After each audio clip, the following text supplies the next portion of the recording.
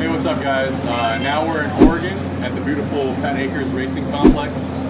Today we're going to go over some more advanced driving techniques. We're out here at Summer Jam hosted by Team Tanashimu, that's run by James Wicklund and Ian, great guys. So happy to be here. But today we're going to go over left foot braking, and we're also going to go over tips for smaller tracks.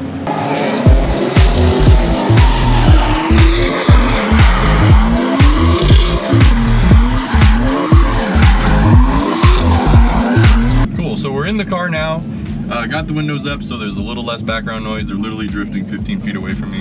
I'm going to explain left foot braking in the car before we head to the track, just so we can get a little bit of an understanding of how it works. But basically left foot braking is pretty simple. Instead of braking, normally you'd use your right foot. You slide over with your clutch foot and you use the brake. And usually this is done in conjunction with being on the gas, so you're using the gas and the brake at the same time.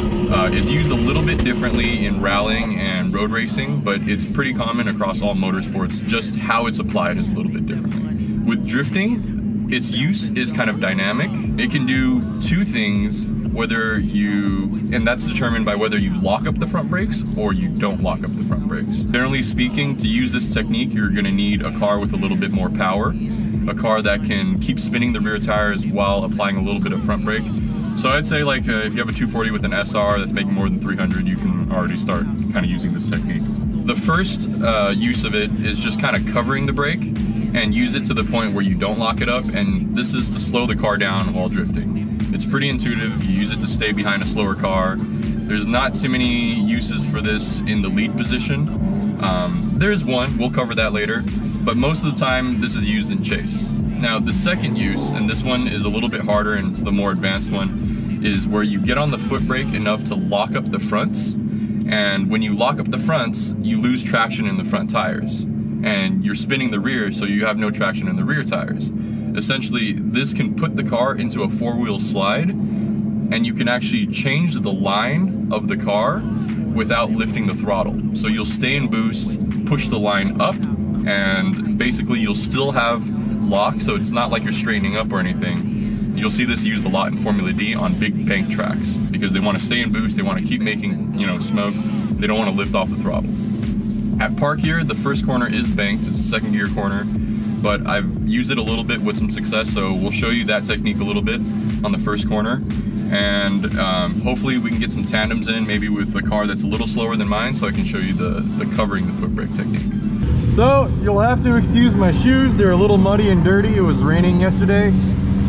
Not too many ways around that, but hopefully you guys can see my feet pretty clearly. Here we go.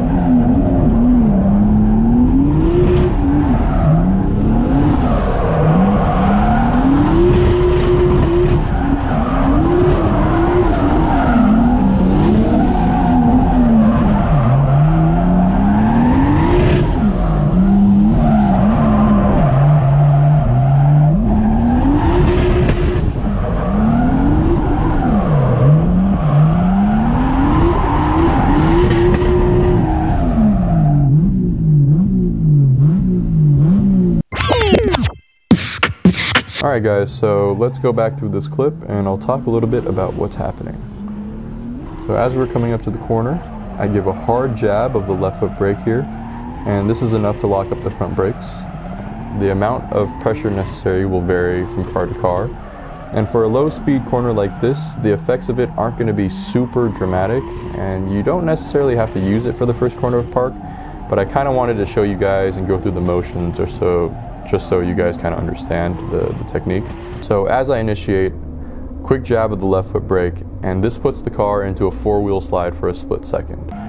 When you don't have traction on all four tires, the car will kind of travel in the direction of inertia or momentum, which would be to the outside of the corner. This pushes my line further to the outside, and it gets me through the corner without me having to ever lift off the throttle or use handbrake. You'll see a lot of Formula D guys using this technique, and a misconception is when you see the lead guy out in front locking up the front tires, if you see on YouTube, people will be like, oh, they're trying to choke up the guy in the rear, or that's kind of dirty, but a lot of the times when it's on a bank, they're just trying to control their line a little bit. So let's go through this clip again. I'll talk a little bit about what's going on. Left foot braking in the chase position is probably the most self-explanatory. If you're into drifting, you probably understand why you would do this. You're just trying to slow the car down so you don't plow into your homie, and then you guys have to passively aggressively argue about who pays for what. Thank you, James, for trusting me to drive tandem with you. I know those R33 doors probably aren't too easy to get, but here I am. I'm in the first corner here. As the boost comes up, I realize that if I don't get on the foot brake, most likely I'm going to plow right through James. So instead of that, I'm going to go left foot on the brake to try to slow the car down as it comes up into boost. The reason you wouldn't want to do this, or you could, but the reason why you wouldn't want to do this with the right foot and lift off the throttle is because cars with turbos, when you get back on the gas, it's not instant. It takes a few milliseconds for it to come up to full boost. The bigger the turbo, the longer this is. For my car, it's almost a quarter of a second, half a second. You can lose 2 car lengths in that amount of time, which isn't the end of the world, but we all know you need those door-to-doors for the Instagrams. So as I'm going through the track here, again you'll see me use the left foot brake, and this time I'm using it without locking up the front brakes. The easiest way I can explain this technique is by referencing a roll racing technique called brake boosting. What roll racing is guys with 1,000 horsepower Supras, they'll hop on the freeway and do 60 to 140 mile per hour races. And they're actually starting this race while rolling. And they'll do the countdown, 3, 2, 1, go. But before the countdown even ends, these guys with laggy turbos will be full throttle and actually holding the car at 60 miles per hour with the foot brake. So they got both feet on the pedals. And why they're doing this is because with a laggy turbo, you don't get all of your power as soon as you put the foot down. You have to wait for the turbo to spool up. With drifting, obviously we don't have 100mm turbos, or at least I don't, but that technique still kind of holds true. What I'm doing here is I'm getting on the gas before the apex of the corner, and that's actually before I want full power, and I'm holding the car with the foot brake so that when my turbo starts spooling up, I'm in the right place and my line is correct, and I'm ready for that car to kind of push wide as soon as the rear tires get up to wheel speed. And without this technique, you could replace it with a clutch kick when you want the boost to come in, and that'll be more instantaneous.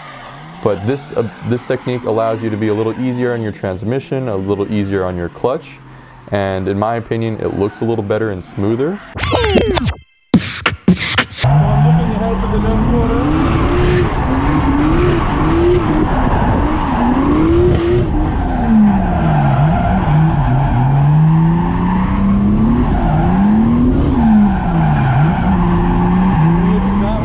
So what I'm going on about here as I'm driving is basically the importance of looking to the next corner as you're drifting through these tight tracks.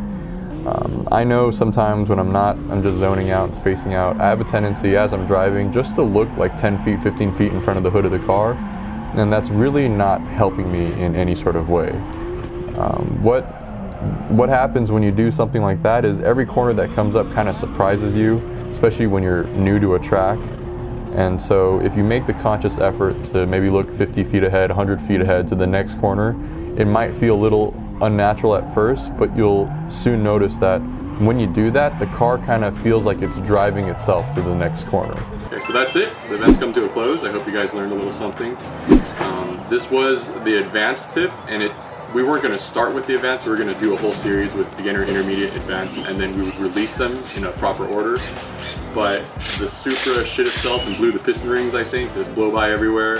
So the next episode's gonna have to wait 2 or 3 months, but in the meantime, you guys can comment, tell me what you guys like, what tips you guys want, or if you guys see me doing something that you want me to explain, we can do that too.